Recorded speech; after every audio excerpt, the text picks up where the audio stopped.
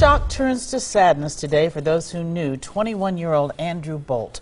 The Marquette University High School graduate was killed yesterday in a classroom on the Purdue University campus.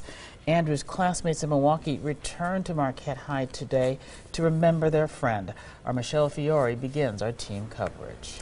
Carol and Steve, they're a close bunch at MUHS. One former classmate told me, life is all about the people who you spend it with, and he said anybody who spent time with Andrew was given a gift.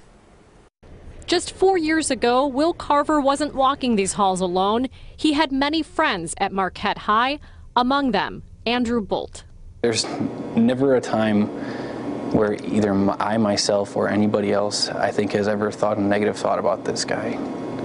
So it just really was a shock. The two graduated from Marquette University High School in 2010. This picture is from their junior prom. I could tell that he was going to be doing, great things when he left.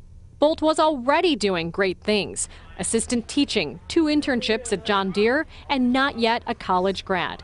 He was part of the robotics club at Marquette and an Eagle Scout, an honor very few Boy Scouts achieve. I'm still, shocked. It's hard for me to even fathom what the family has to go through. Metz is Scoutmaster for Troop 796 in West Bend and has many memories.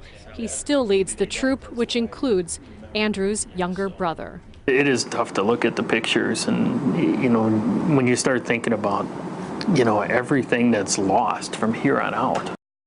Well, the church that the Boldt family attends will be holding a prayer vigil and rosary tonight. It's at St. Francis Cabrini in West Bend tonight at 7.